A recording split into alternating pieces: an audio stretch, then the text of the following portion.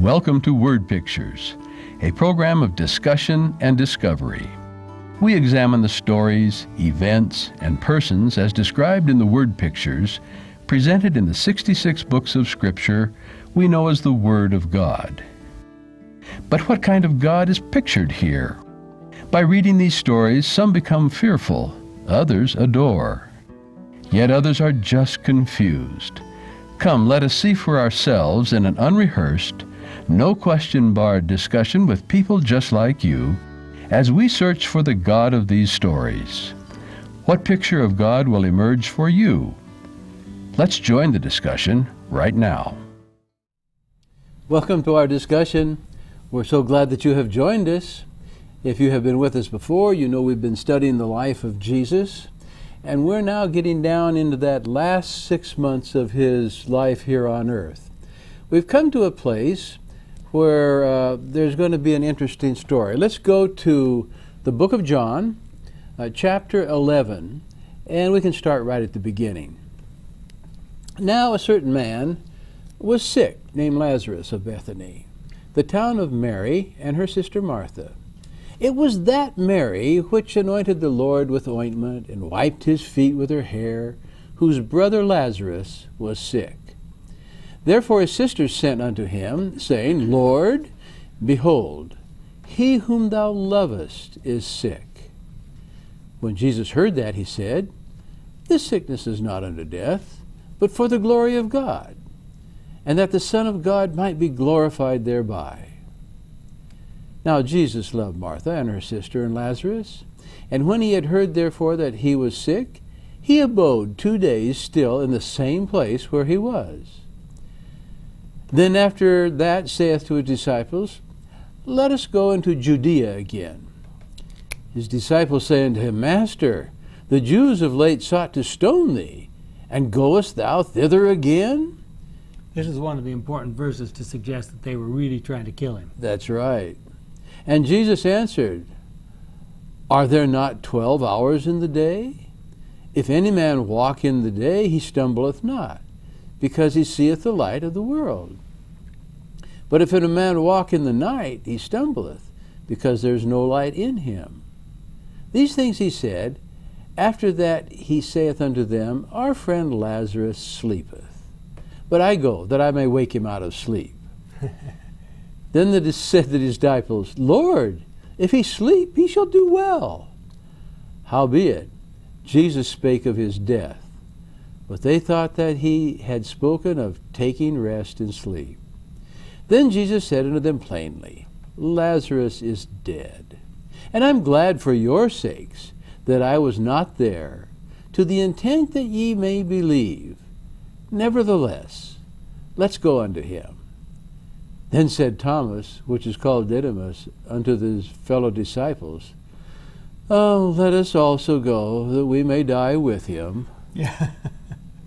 Well, the disciples were taking these threats very seriously. And right well they should. Yeah, exactly. They recognized what the Pharisees and the Sadducees were up to. And, of course, Jesus had been over across the River Jordan, on the other side of Jericho, out there somewhere. So he would have to come back, cross the River Jordan, come to Jericho, walk up that road where the Good Samaritan did his thing, all the way to Jerusalem, and then across beyond that to the city of Bethany, and where he would, find Martha and Lazarus. So it's interesting, this kind of death, they understood. Mm-hmm. Let's go die with him. They could understand the Jews. Yeah. But this death that he said it was going to happen and then raise in 3 days, that got past them. Yeah, a different story completely. Well, what happened next? What did they actually do? Well, they found out that he'd been there for 4 days. Well, the disciples of Jesus actually went to Bethany, didn't they? Yes. Yeah, and when they got there, they found out that Lazarus had been dead for 4 days. Anything symbolic about that, or anything practical about that number? Yeah. What is practical about that? Let's all talk about that. If he'd been raised back, if Jesus had gotten there earlier and raised him back to life before 3 days was over, they might have considered maybe a reviving, like with widow of Nain's son and Jairus' daughter, which had probably only been dead, what, hours? Yeah, less than a day because Yeah. they were buried Yeah, within 24 yeah. hours. So, but apparently the Sadducees had the idea, or their concept was that this is all you get, there ain't no more, but there was a essence that hovered around the body for 3 days. Yeah, actually the Jews, we can trace this back as far as the 3rd century AD. We haven't been able to trace it back further than that. Of course, it's when you get back to that point, it's hard to trace anything, even the Bible. That's right. But you go all the way back to the 3rd century AD, a tradition that said the spirit would hover around until the body deteriorated. It deteriorated enough so much that the face was so distorted that it was unrecognizable. And then the spirit would say, well, that's, I don't Not going recognize, back in there. I don't recognize that thing, I'm leaving. So that was the sort of theory behind this. And so they believed that. But even the Pharisees had a similar concept. But the Sadducees, no resurrection. Pharisees did believe in a resurrection. Yeah. So this is because they had a hard time recognizing who was dead and who was alive in those that were in coma. And sometimes even today we do. You know, back in Dark Ages there were, you know, people dreaded this. They had all sorts of coffins and so on that would have flags to raise up to warn someone's alive in there. Yeah. Is that where the idea of a wake came about? Because that meant they keep the corpse around for in case they Woke up. re-energized. Yeah. So it seems that Jesus purposefully waited Yes. till the 4th day. Jesus purposely waited to the 4th day. And what happened then? Then it would be impossible to resurrect him, but yet Jesus did it. Yes. So he traveled now up there. And of course, what's happening on this 4th day as Jesus arrives at Bethany? All the mourners are out there. Mourners are out and friends. I mean, there's good evidence. We know that Mary, Martha, and Lazarus were cousins or nieces and nephews or something of Simon, who was a Pharisee. So they were probably Pharisees also, meaning they would be wealthy. They were among the upper elite from Jerusalem. So many people would be out there, you know, mourning the death of Lazarus. And that's exactly what Jesus needed. Remember, his goal here, now in this last 6 months of his life, of his ministry on this earth, the last 6 months, his goal is to get the attention of as many people as possible, get the positive attitudes of as many people as possible, so when he's crucified, they would say, hold on, why is this guy getting killed? What are we supposed to learn from here? What's going on here? And basically, the idea, if the truth is to be known, turn against the teachings of the Pharisees and the Sadducees, because obviously they were not on the right side of this issue, and have people give at least a serious thought to Christianity. So that's where we're going. Okay? Well, when Jesus arrived, I'm now reading from my Good News Bible, starting with verse 17 in John 11. When Jesus arrived, he found that Lazarus had been buried 4 days before. Bethany was less than 2 miles from Jerusalem, and many Judeans had come to see Martha and Mary to comfort them about their brother's death. Remember, he would have to be buried how soon?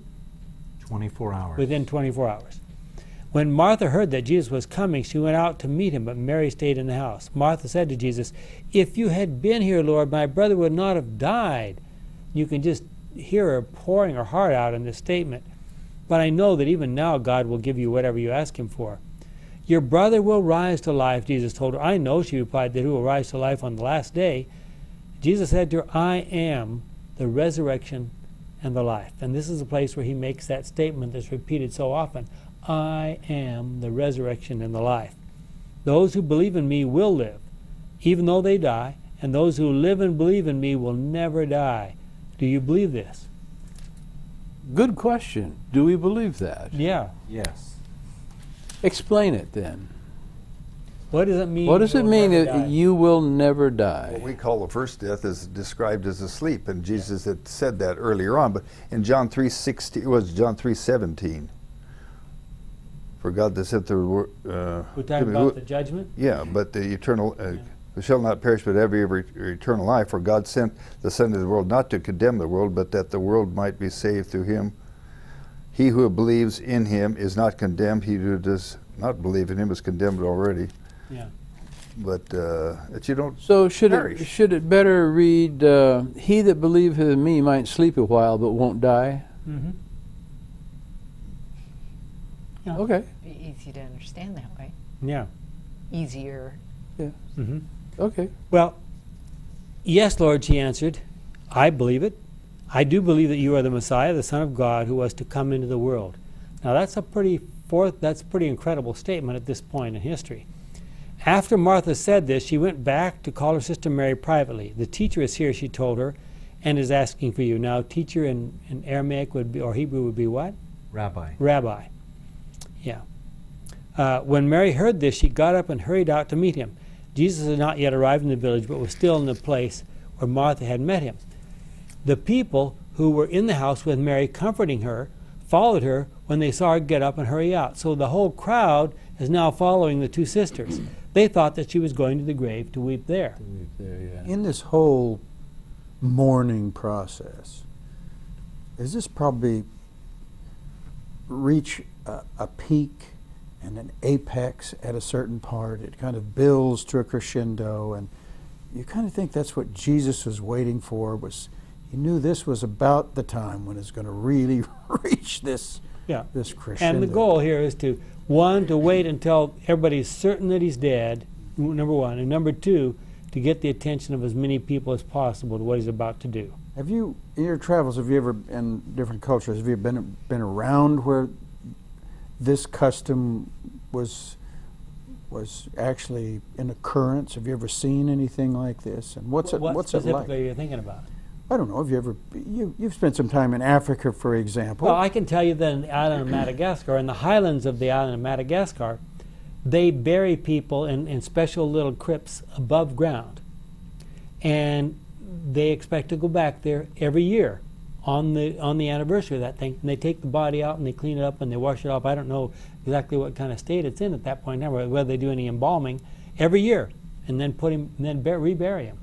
But I'm talking about this mourning process where they get together and. Oh yeah, yeah. In Africa, it's and the women have a way of mourning that you can hear for, like, I swear, miles away, and it is.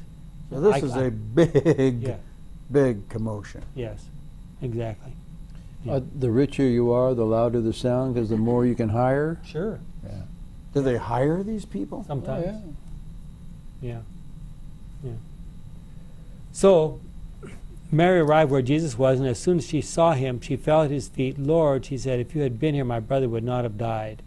Jesus saw her weeping, and he saw how the people with her were weeping also. His heart was touched, and he was deeply moved. Where have you buried him? He asked them. Come and see, Lord, they answered. Jesus wept. And now I'm sure that probably all of us at some time, especially as children, memorized this as one of the shortest verse in the Bible. Actually, it turns out that's the shortest verse in some English versions. There are two other verses which are shorter, because in Greek, this verse is ha dakrasan Yesu. It's actually 3 words in Greek. In 1 Thessalonians 5, rejoice evermores, kairata pantata. There's only 2 words. And there's also pray without ceasing, which is prashukasta adialepta. Adialepto. So that's only 2 words. But now if you count letters, if it's really important to you count letters, then Until he's got grandsons. if you count letters, Jesus kairata prashukasta. Now I'm mixing up here. It's anyway. Thessalonians 1 is shorter. Well, they're both. Those other 2 are both in Thessalonians at 5. The pray without ceasing is the shortest, and then Jesus wept is the middle one, and then what's the other one here? Now I'm a blank here. I'm trying to think back and forth between Greek and English. I'm getting myself all confused. Anyway, it's the longest. So Jesus, see how much he loved him, the people said. But some of them said, he gave sight to the blind man, didn't he? Could he not have kept Lazarus from dying? So you can see how the tension is building. Well, each of the sisters independently has said, Jesus, if you were just here, Yeah. he wouldn't have died, because we know you could heal him Yes. if he were still alive, but we're not so sure now. It wouldn't Yeah. have had the teachable moment, though, had he just Yeah. done it. Well, deeply moved once more, Jesus went to the tomb, which was a cave with a stone placed at the entrance. And by the way, if you go to that part of Palestine, there are lots of caves, and there are quite a number of graves like this, and they will be happy to show you the one for a small fee, the one where Lazarus, they believe, was buried, right there in Bethany. So Martha, the dead sister, take the stone away, Jesus ordered.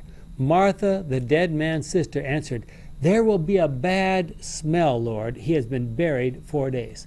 That's a very important key text. What? Have Why- you ever heard a sermon on that text? Why did Jesus weep? You mean Well- a sermon on dead people stink? Well, no, on why is that an important text? No doubt There in was no anybody's doubt. mind this There is cat was no dead. doubt Well, in he's dead. anyone's mind. Right, That's yeah. the important point. He is dead. Yeah. No question about it. You can't come back and say, oh, he wasn't really dead. No. No, and nobody tried to. So, Why did Doesn't Jesus? King James say he stinketh? yes. Okay. Why did Jesus weep? What was he weeping for? Was he weeping for Lazarus, or was he weeping for the confusion and the lack of understanding on the part of the people? There were two main things that Ellen White would suggest Desire of Ages he was weeping for. One, he was weeping in sympathy with the people who were weeping. But more important than that, he was weeping for the fact that he recognized that he was about to perform the biggest miracle of his ministry. He's going to raise Lazarus from the dead in front of probably hundreds of people, and they're all going to see it. And yet, despite all that, the Jewish leaders are not going to change their opinion. It's going to make them, especially the Sadducees, it's going to make them even angrier.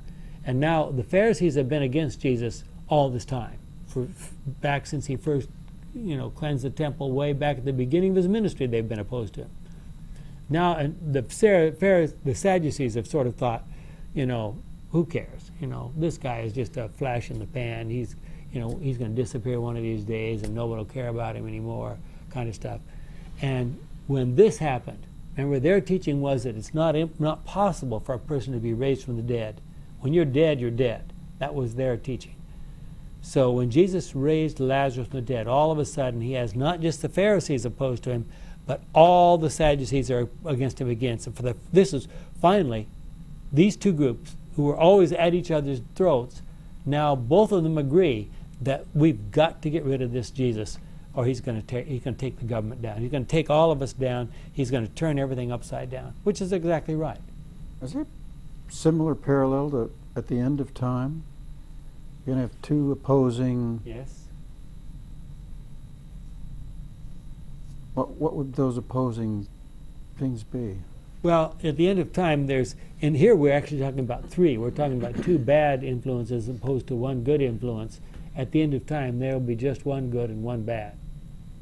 Very That will opposed to be each uniting or teaming up. No. Of, No. But the same logic, isn't it expedient that one man die to save the nation?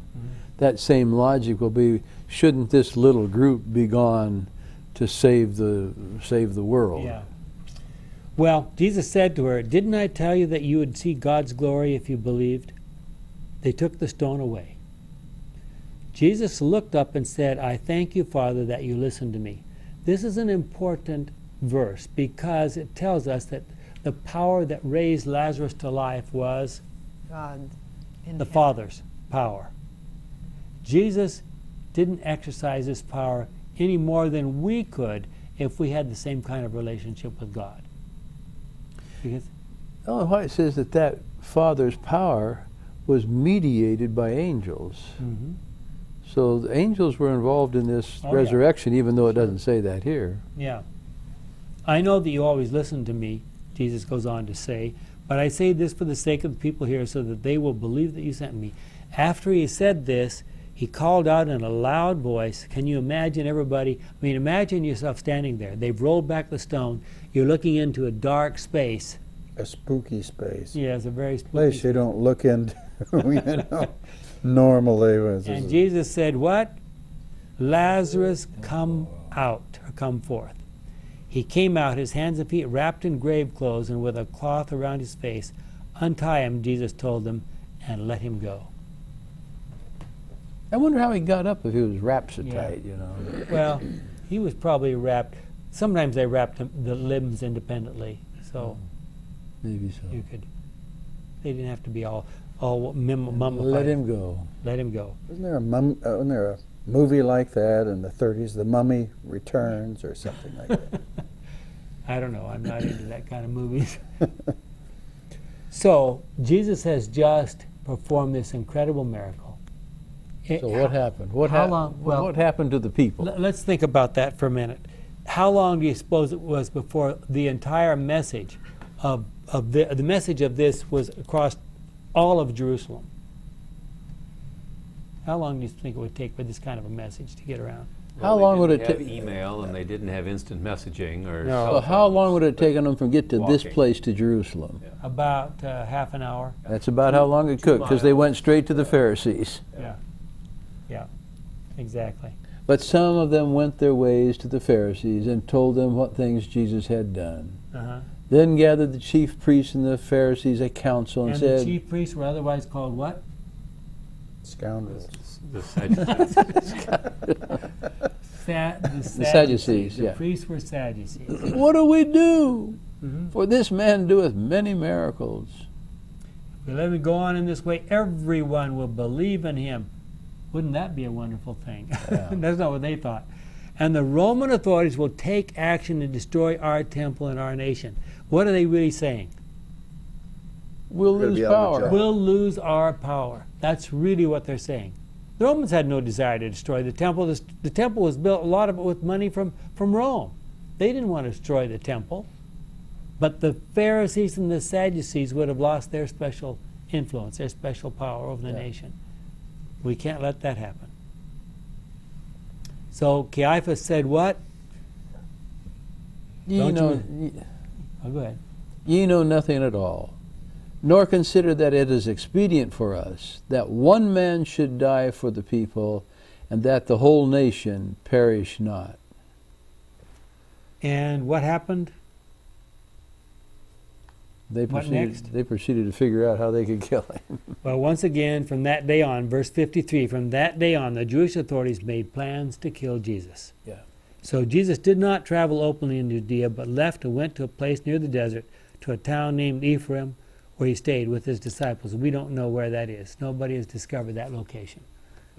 For a long time, they'd been plotting to Yeah. kill him, hadn't he? Yes. Hadn't they? Since Yes. since he had resurrection, since healings Well, on the Sabbath.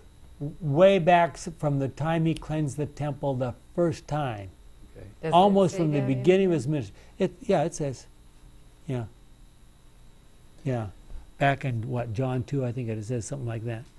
Then Jesus therefore walked no more openly among the Jews. So How where does he sad. go? Well, the time for the Passover festival was near.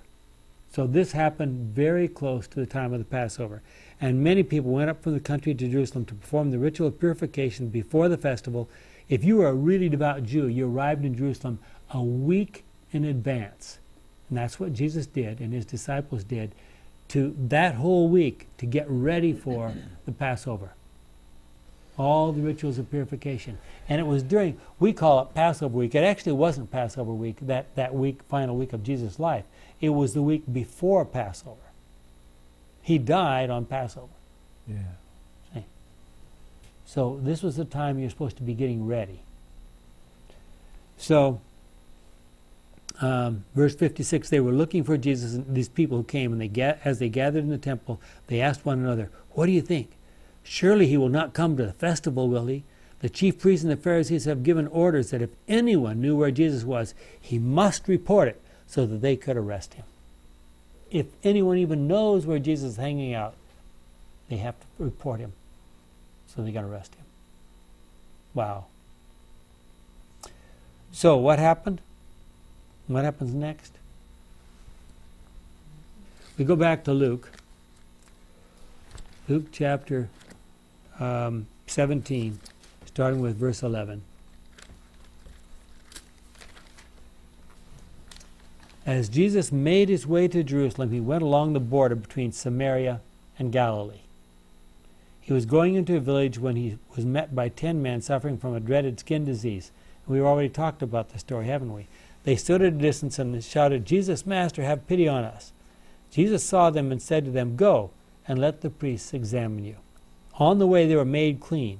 When one of them saw that he was healed, he came back praising God in a loud voice. He threw himself to the ground at Jesus' feet and thanked him. The man was a Samaritan. So guess which gospel we're reading about that in? Has to be in Luke. Jesus spoke up. There were 10 who were healed. Where are the other 9? Why is this foreigner the only one who came back to give thanks to God? And Jesus said to him, "Get up and go. Your faith has made you well." Okay. Did their faith of the other 9 make them well? Yes.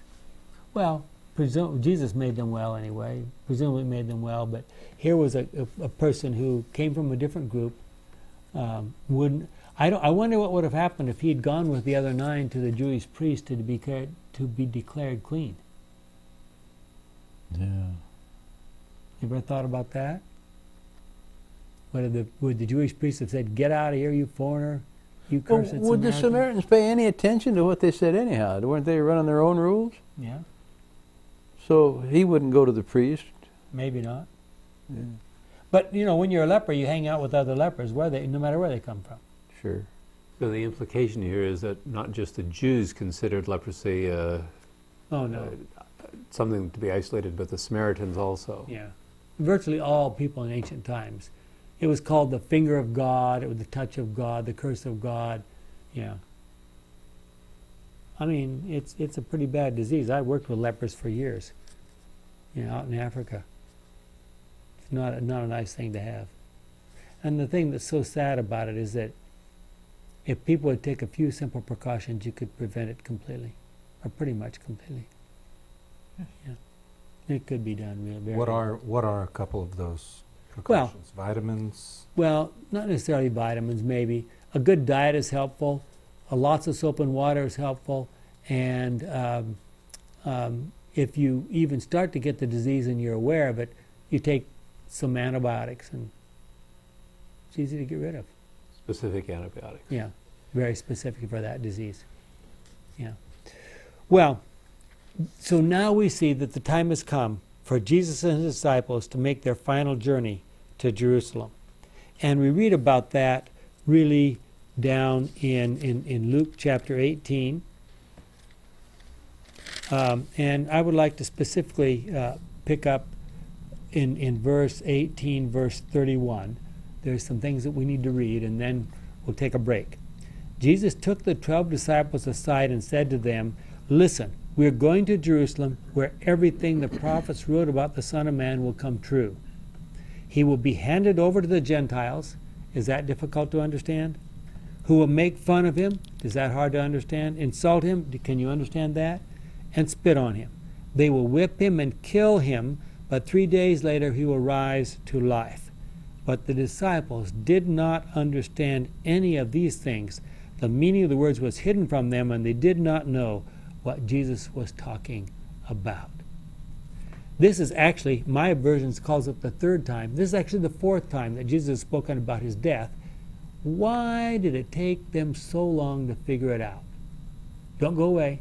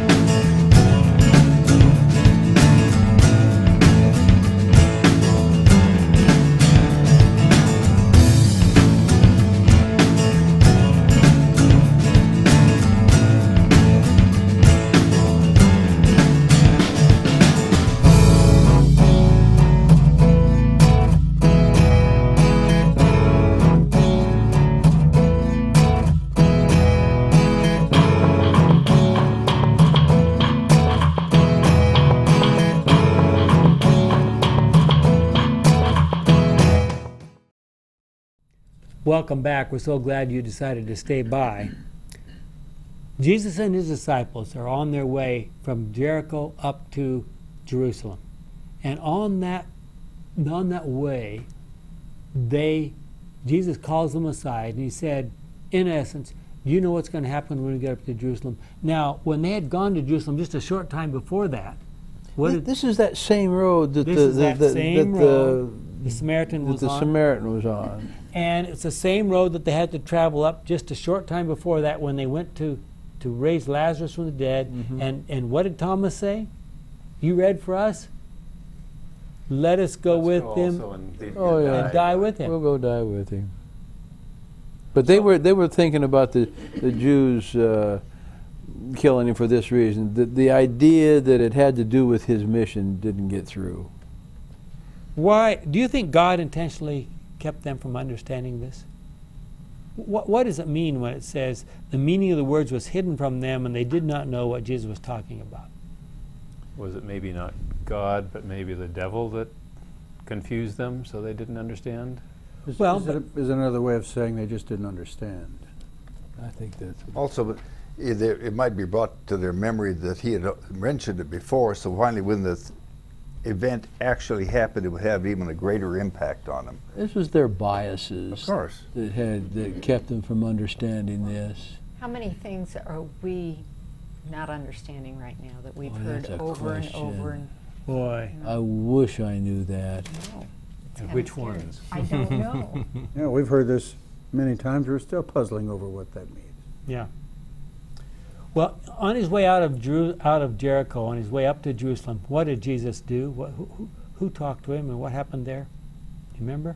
Blind man? Okay, he healed a blind man, called out. His name was Bartimaeus. What does Bartimaeus mean? Son of Timaeus. Yeah, son of Timothy. Right. Bar is son. Bar mitzvah is a son of the law. That's the ceremony that Jewish males go through at age 12 to become an official male Jewish adult. Mm-hmm. So he called out to him, and Jesus healed him. And then walking on a little bit, Jesus went on into Jericho and was passing through. There was a chief tax collector there named Zacchaeus, who was rich. He was trying to see who Jesus was, but he was a little man and could not see Jesus because of the crowd. And so we all know the story. What happened? Climbed in a tree. Zacchaeus rushed ahead. He says, I can't work my way up to this crowd because nobody likes me anyway. They're not going to let me ahead. They're not going to give me a giveaway to let me get in there. But if I run up ahead and climb up on this tree that I know about that hangs out over the road, at least I'll get a good look at Jesus, because Jesus is going to have to walk right under this tree. Those sycamore trees are big. They're huge, some of them. And so Hard he's to climb. not easy to climb, some of them. I don't know exactly where the lowest limbs were on this particular tree. But anyway, he was, and what happened when Jesus came along? Invited himself to dinner. Just not only dinner, but to stay the night. Yeah. Verse 5, when Jesus came to that place, he looked up and said to Zacchaeus, hurry down, Zacchaeus, because I must stay in your house today. Zacchaeus hurried down and welcomed him with great joy. Now, who was walking with Jesus besides Jesus himself? At least 12 disciples, and who knows how many other people. Right. So this is not just, well, do you have a spare cot on the floor somewhere I can stay, put my head down? I mean, he's inviting a lot of people. All the people who saw it started grumbling. This man has gone as a guest to the home of a sinner. I mean, which one of them wouldn't have liked to have had Jesus in their home? And here he's going to who? Tax collector. The tax collector. Zacchaeus stood up and said to the Lord, listen, sir, I will give half my belongings to the poor, and if I have cheated anyone, I will pay back 4 times as much. Wow. Was he just a good tax collector, or was he convicted of something here, or? He was convicted. He was, and if we accept the story of Ellen White, he'd heard about Jesus, He had heard about John the Baptist before. He had heard of what he had to say, and he already had tried to turn and reform his ways and so forth. He would even go to people and try to pay them back, and they would hardly even accept the money back from him. He found out the way of repentance was hard. A way of trying to repair your thing. But so Zacchaeus had already started this. Who wouldn't accept money? Well, the people thought that there must be some kind of a trick to this or something. You know, here's this tax collector giving us money back. I mean, who ever heard of such a thing? Receive a check from the government and you hang on to it because you know they're going to call it back sooner or later. Yeah, right. So, what happened? Zacchaeus was won to the gospel, basically. Well, what happens next? Well, there's a parable in the middle here. We don't know exactly what are the circumstances where that was said, but the important thing is Jesus approached Jerusalem, and he went to Bethany. And what happened there?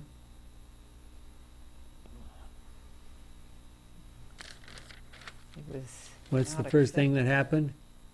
Go to Matthew 26. We're looking at things chronological here, so it seems like we're jumping around a little bit. But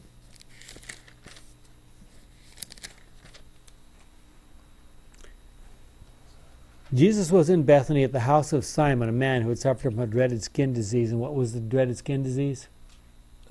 Leprosy. So this is verse 6? This is verse 6 of Matthew 26. While Jesus was eating, a woman came to him with an alabaster jar filled with an expensive perfume, which she poured on his head. Now, when you get over to John, well, not when you get over to John, we already did John 11, and it already had mentioned, John mentions this story, Right. and he connected it to that story, which happened before this one. The resurrection Yeah. of Lazarus and the sister exactly. Mary. But these two events happened very close to each other. Very close to each other. The disciples saw this and became angry. Why all this waste, they asked. This perfume could have been sold for a large amount and the money given to the poor. And who was the one that started that? That's Judas. That's got to be Judas. Jesus knew what they were saying, and so he said to them, why are you bothering this woman? It is a fine and beautiful thing that she has done for me. You will always have poor people with you, but you will not always have me. What she did was to pour this perfume on my body to get me ready for the burial. And they should have been saying, what? What are you talking about? Why did she understand? Why was did her she? paradigm? Why would she pour on perfume that was used for burial? Well, she didn't mention anything about burial. She had this perfume that probably was she may have even purchased it to put on the body of Lazarus. Yeah. And now Lazarus is back alive. And she says, as she can see the crowd is just swelling in support of Jesus, and she figures out the next day Jesus is going to be marching in this triumphal entry to Jerusalem, and she says, I'm going to be the first one to anoint the new king. Okay. She's not pouring this perfume on him to bury him. Jesus is the one who talks about burying him. Okay? Now I assure you that wherever this gospel is preached all over the world, what she has done will be told in memory of her. And of course we know that this is Mary that was at one time had a bad reputation in town, probably was a prostitute. Jesus had done what? Cast seven devils out of her at different times. This is not 7 all at once. This is 7 different times. He had cast demons out of her. And so what happened as a result of that experience? And one of the 12 disciples, the one named Judas Iscariot, and by the way, we could stop for just a second. I don't want to take a lot of time on this, but who else had some words to say about this time in their mind, in their own thinking? Judas thought the money had better be spent on But the who poor else was- rather well- than Jesus. Well- Simon. Wasn't he? What did Simon say? Well, he was thinking if if he knew her background, Jesus- he wouldn't let her do this kind of stuff. If Jesus had really knew what kind of woman this was, he wouldn't let her touch him. And What do we know? How is that? If How I did mean, he wasn't Simon? Not Simon Peter. No. No, but wasn't Simon. this This was wasn't her this uncle. Mary's? This was her uncle. Mm-hmm. So she know? Didn't he know that Jesus was intimately connected with Mary with the devil's thing and other things as well? Exactly. And so how could be? Mary had been a part of his entourage for months, maybe years. So how is he making this kind of a statement? If he really Well, knew it what this turns out, woman was once like. again, if you read some extra insights from the writings of Ellen White, she says that Simon himself had led his niece into sin. He had taken advantage of her in an incestuous relationship. Her parents, as far as we know, their parents were dead. So Simon probably sort of looked after these three young people and had taken advantage. She probably was a beautiful young woman, and he took advantage of her when she was young. And that's probably why she left home. Because the place where, when we call her Mary Magdalene, Magdala is up in Galilee. It's not here in Bethany. But her home was here in Bethany. So she ran away from home and up to Magdala, and we don't know what all happened up there, but she ended up with 7 devils, and these devils were cast out by Jesus. So there's lots of stuff going on. Jesus is what? What does this story say about God? Okay, well, let me finish it really quickly. So what happens? Jesus turns to Simon and he says, let me tell you a story. Yeah. There were 2 people, one owed a lot of money, one owed a lot less, and the master forgave both of them. Which one do you think will love him the most? The one who forgave the most. And then Jesus said, I came into your house. You're a rich man. You didn't wash my feet. You didn't give me you didn't do anything special for me. You prepared a meal, but you didn't really take care of me when I was welcome. You didn't, any of those kind of things. Now this woman is not only washing my feet, she's drying them with her hair, and she's covering me with this expensive perfume. So who loves Jesus the most? Pretty clear, isn't it? And Simon realizes, I don't know what else Jesus said, we don't have the whole story here, but Simon realizes that Jesus knows Yeah. the whole story. Yeah. Now, what does that say? What does about that Jesus- say about God? Jesus, about God? Yeah. Now, remember, it's quite likely, we can't prove this, but it's quite likely that this Mary was the one who was involved back in John 8, who was caught in the very act of committing adultery. Well, it was allegedly, because there was Allegedly. no proof that she was. No proof. But they were. They claimed that they had caught her in the very act. Yeah, but they didn't have Maybe the now man we to go with now it. we know who with. Yeah, well, no, I hope not. But possibly, yeah. So, in all these circumstances, look at how God treats them. And at that time and this time, why didn't Jesus say, Simon, you scoundrel, let me tell everybody how you got this woman started in this sinful kind of a lifestyle? What does it say to you about God that he didn't do that? He kind of did the same thing to Simon that he did to Mary when Mary was on the ground. In other words, he was not accusing Mary, he was not, judging Mary necessarily, and the same thing with Simon. He was showing him some mercy also, some Well, forgiveness perhaps. The people, the real scoundrels, were the ones who brought that woman. And what did Jesus do?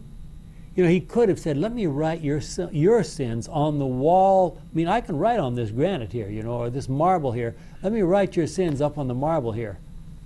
No, he wrote, we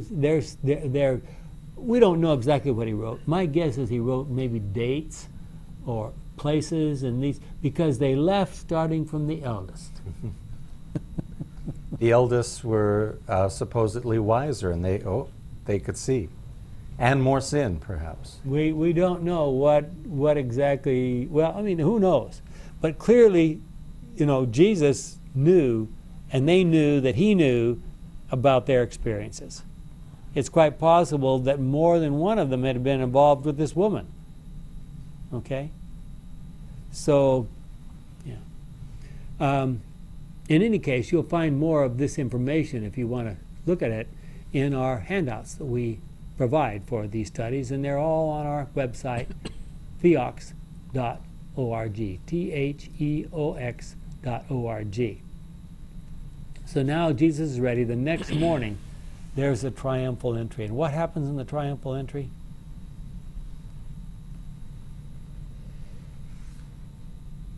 The big commotion. It's a big commotion. It is a big commotion. That for sure. And Gets on a donkey, a colt, which is for centuries the formal announcement that King is a king is coming. yes. Royalty rules. Yep. Yes. He sends his disciples ahead. They get it ready. He gets on this donkey, and all the people. I mean, Mary anointed him, hoping that he's going to be the next king. Everybody who's connected with Jesus is hoping that this time he's come to Jerusalem, and he's got such an entourage. Their idea is they're going to take him to Jerusalem. They're going to anoint him as king before anybody can stop them. That was exactly what they had in mind. And what did stop them? You remember? Jesus kind of stopped them. How did he do that? Well, they got to the top of the hill, and Well, when you travel from Bethany, you go like this and up over the Mount of Olives, and there you get to the ridge over the Mount of Olives, and you're looking at the temple across this a small valley there. You're looking right across at the temple. And Jesus comes up, and here he is, and they're putting down palm branches, and they're putting down their coats, and the donkey is walking across them, and Jesus is riding on this, and they're shouting, hallelujah, and the scribes and the Pharisees saying, Jesus, make these people stop, make them stop, because they realize it's not very far to Jerusalem. If he gets to Jerusalem, they're going to anoint him. They're going to say, we have a king. And so they're saying, make him stop, make him stop, make him stop, and what does Jesus do? He says that if they stop, what would happen? The stones would cry. The stones themselves would cry out. But then he gets to the edge of the hill there, and what does he do? Cries over the city. He stopped. He wept. He stopped, and he just, and it says this is not a humble, quiet little, thing. Jesus just pours out his heart because he realizes that he's within a few days of being crucified by these people, and these are the people who are supposed to be his people. I mean, and what do you do? I mean, what else could he have done? Just really sad. So he wasn't crying for himself. He was crying for them, the people, his children. Yep. Yep. Crying for his children. Wonder what he'd do if he came up over the hill today. Yeah. What would he say about the church? Our church? The Christian church? The whole world? What would he say about Muslims? What would he say about Hindus? What would he say about atheists? Well, so the triumphal entry, the people, they couldn't believe. Here he is weeping. And what happened? They weren't sure what to do. They didn't know how to console him. They didn't understand why he was weeping. They just sort of melted away. And what did Jesus do? He went across the valley before people sort of realized what was going on. He sort of melted into the crowd himself, and he and his disciples walked across, and he went to the temple. Spent a little time there, and before they could arrest him or anything else like that, he went out, probably to the Garden of Gethsemane or possibly back to Bethany to spend the night. that was kind of a bust of a parade. Yeah. How far from Bethany to the temple? Oh, 2 miles. Maybe. Less, maybe. Okay. Something like that. So we're now into Passover week. And what happens in Passover week?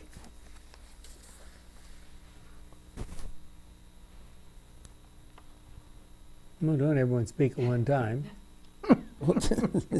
Well, Jesus has 2 days. It turns out, just let's look at the sequence very, very briefly. Jesus spends Monday, and we've already talked about Sunday. He spends Monday and Tuesday in the temple. We'll focus on those. Wednesday, he probably spent mostly in prayer. We don't know what happened those days, that day, Wednesday. Thursday, he and his disciples get ready for celebrating the Passover in the upper room. And then, of course, Friday, he's crucified. And the Passover ceremonies start at that point. So let's go to Matthew 21, and we'll see what happens next. I'm looking at Matthew 21, verse 12. Jesus went into the temple and drove out all those who were buying and selling there. Now, was this the first time that Jesus had done this? No. When did he do it before? The beginning of his ministry. Back at the beginning of his ministry.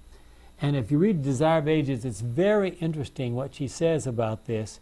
She says that the Pharisees say, after Jesus had driven them out of the temple, they went and they said, why were we running? There was only one of him. There's a whole bunch of us. What were we running from? We're never going to let. We're going to make sure that never happens again. They probably wrote an SOP to make sure it didn't. Yeah. Yeah, exactly. Well, what happened? By the way, the first cleansing was in John 2. Yeah, in John 2. He overturned the tables of the money changers and the stools of those who sold pigeons, and said to them, it is written in the scriptures that God said, my temple will be called a house of prayer, but you are making it a hideout for thieves. Now, that's interesting too. What's a hideout for thieves? A den. What does that mean? That's not the place where the theft takes place. It's So where they just live. hang out. It's the place where they hang out. It's the place where they bring all their Treasure, gatherings and their loot. treasures, and they divide them up among themselves. Interesting that he should call it that, right? The blind and the crippled came to him in the temple, and he healed them. So did everybody run? No. No. They didn't see any reason to run. The children didn't see any reason to run. The chief priests and the teachers of the law became angry when they saw the wonderful things he was doing, and the children shouting in the temple, praise to God, to David's son. See, and what were they doing? They were running. Running away. So they asked Jesus, do you hear what they're saying? Indeed I do, answered Jesus. Haven't you ever read this scripture? You have trained children and babies to offer perfect praise. Jesus left them and went out of the city to Bethany, where he spent the night. So, there we go. The next morning, what happens? And he's on his way into the temple, very early in the morning. Hungry. He's hungry. And what does he see? A fig tree. He sees a fig tree. That's A right. fig tree. Yeah. And what did he see on the fig tree? Leaves. Some leaves, yeah. Which means There should be figs.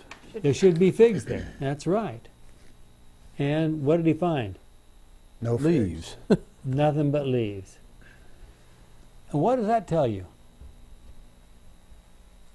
Something wrong with his fig tree, right?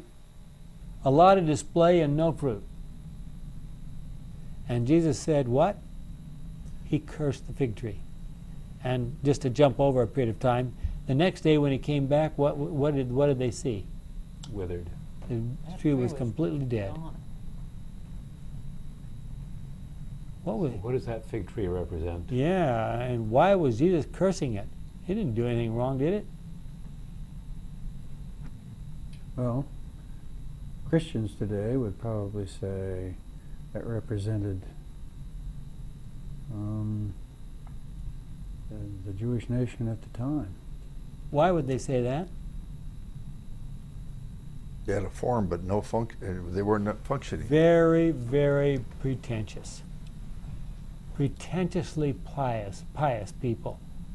Okay, pretentiously pious people. What does this act tell us about God? Well, Jesus is saying that pretentious piety, Ellen White puts it in these words. She says, pretentious piety is nauseating to the Lord. And you know where she says those words? Any idea? What's she talking about? She's talking about the Laodicean church. And who does that include? You and me. Us. Yeah. Us. Pretentious piety is nauseating to the Lord. Well, it I says will in spew Revelation, thee out. a medic, like in Yeah. a medic, he would. Yeah, right there in Revelation 3, talking about Laodicea. Yeah, Well, that's not me. not you. Okay, you can be an exception. That's other people. So the point is, we need to produce some fruit. Yes. We need to do something. Yes. How do you do that? What do you start working on to accomplish that? Ourself first. Mm-hmm. I You think know, the purify only thing you can do is go get acquainted with Jesus. Yeah. Well, by beholding we become changed. That's right. Great Controversy 555 and many other places. But basically, God is saying to you, look, if you want to be prepared for the final events of this earth's history, you've got to have a relationship with me. And that relationship has to be so good that you understand much of what's in the Scripture. You've asked yourself, okay, what does this say to me about God? You've thought it through. You understand why Jesus had to die. You understand what he's doing now in the heavenly sanctuary, etc. And when you understand all those things, what happens? It changes you. It changes the whole. If you give the Holy Spirit that kind of time to work on your head, it makes a difference. It changes you. Yeah. And what's the result? Well, if you do it long enough, it gets you prepared for the kingdom of God. So and Jesus is going to spend the next day, which we'll talk about next week. Jesus is going to spend the next day in the temple speaking directly. Here's a crowd watching him. They want to be close as they can to him because they want their sick people to be healed, etc., etc. And meanwhile, he's being attacked by the Pharisees and the Sadducees. And they're taking turns, trying to do anything they possibly can to trap Jesus in some way to get some kind of words that they can use against him. And the Pharisees take a turn first, then the Sadducees take a turn first, and then another turn, and then some other people. They try to send some people in that they think Jesus doesn't know to try to trick him and so forth. So that's where we'll pick up the story next time. Their final attempts Jesus just so obviously just turns the tables on them every time, and they're left just making fools out of themselves. And I certainly hope that doesn't happen to us or to you. See you next week.